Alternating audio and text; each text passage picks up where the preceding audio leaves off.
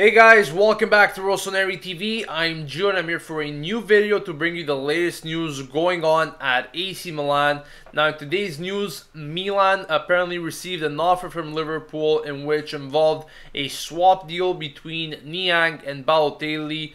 In other words, Liverpool wants Niang, and in return they're telling Milan that they could keep Balotelli as they don't want anything to do with him. Now, Milan's response was a straight up no, thankfully, because you just never know with this management. They might actually accept something so ridiculous like this. And one of the reasons as to why they said no is also because Niang's value is 12 million euros, and that is more than what Balotelli is worth at the given moment. Now, Niang was having a positive season prior to his car accident in late February, where he scored 8 goals and added 5 assists in 20 appearances in all competitions. And Liverpool and Tottenham scouts are expected to be present during the Coppa Italia final this Saturday against Juventus to observe Niang. On the other hand, Balotelli scored only 3 goals and added 1 assist in 22 appearances in all competitions, so a pretty disappointing season for Mario. And there are now reports that suggest that Spanish club Espanyol are also interested in signing him on a free loan at the end of the season. However, on the contrary to Milan, they are willing to pay his wages, and that is something that Liverpool could definitely look at in terms of which team Balotelli will end up to this summer.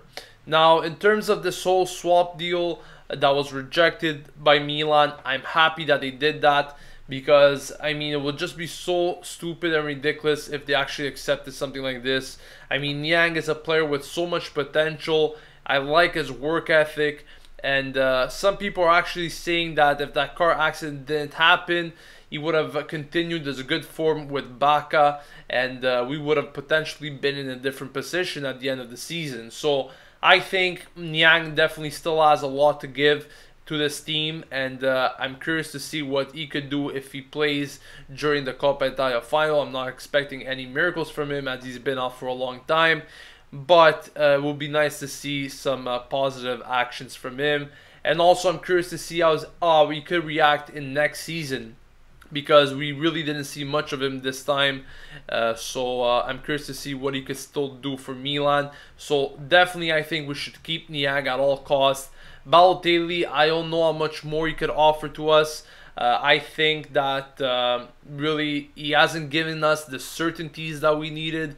So if we could keep him for free, then I wouldn't mind. But if Liverpool are asking us to pay up for him or something like that, then I think it's time to let him go. But let me know your thoughts in the comment section below. What do you think about this whole swap deal? Would you prefer seeing Balotelli at Milan or not? And also, do you think Niang has a bright future ahead of him for his time at Milan? So let me know in the comment section below, guys. Don't forget to subscribe to Rossoneri TV to stay updated with everything related to AC Milan on a daily basis, and I'll catch you guys later for another video.